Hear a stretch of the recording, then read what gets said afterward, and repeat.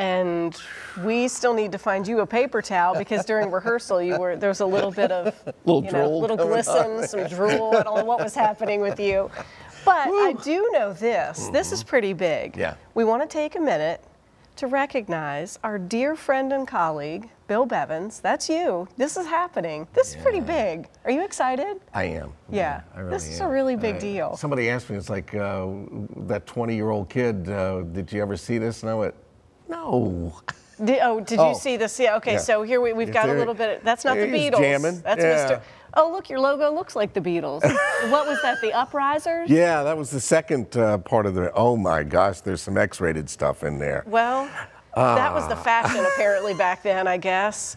We've buried the punchline here. Bill is celebrating his 50th year. We're all celebrating his 50 years in broadcasting. This is a monumental day. It really is. But time flies when you're having fun, right? Yeah.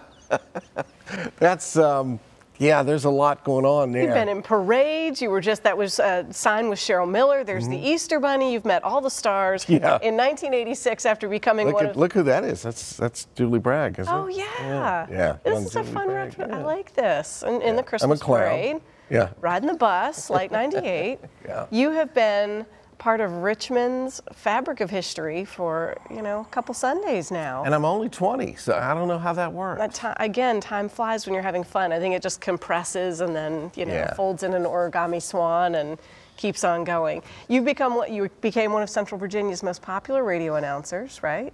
That was the plan. Amazing, and didn't see that when you started at 20 either. And has been with us since we started Virginia This Morning more than 14, 15 years ago now. Wow. That's quick, hard to believe. Yeah. And having a lot of fun. And look at that. Those are just a couple of the moments that we've spent together over the years. And oh yeah, that's a highlight. If you haven't been with Greg McQuaid when he's buried himself in whipped cream, then you really haven't lived, right? Is that kind of the mantra? Yeah, I think so. It's such a switch because Greg's the straight guy and I'm the silly guy. And in this one, look, you don't know what to switched do. it up. I'm like, what do I do? You're doing my stuff.